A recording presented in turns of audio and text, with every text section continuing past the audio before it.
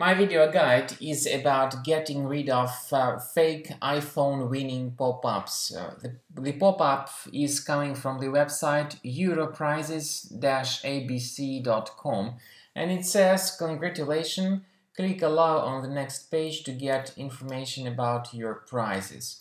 Obviously, this pop-up tries to encourage you into subscribing to its push notifications. It also tries to make you think that you need to pass some survey, but the point is that at the end of this primitive survey you'll be told to provide your name, your email address, possibly your telephone number and other information, and this data may be granted to third parties and you may start experiencing a lot of problems. For example, if you share your email, you may start getting a lot of spam. Also, be sure not to click on the allow button integrated into these pop-ups. If you do that, if you click on allow, you may start periodically facing a lot of other ads, pop-ups and subsequent redirections to random websites.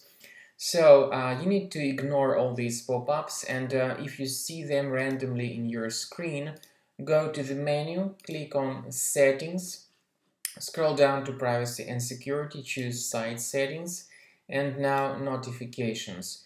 You need to examine the Allow area. When you find this malicious website in the list, remove it from this list. Also consider researching your available Mac applications through your Finder. If you find something suspicious here, remove it immediately from this list in a regular way.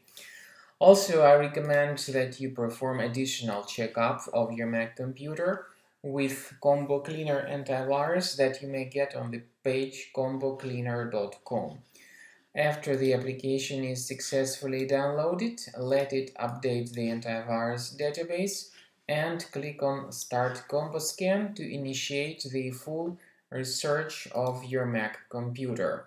This is the end of scanning by Combo Cleaner antivirus.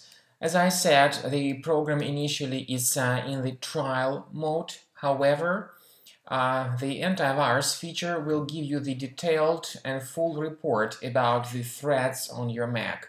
You may click on Review Results and you will see the exact number of threats, and not only the list of threats, but their location too.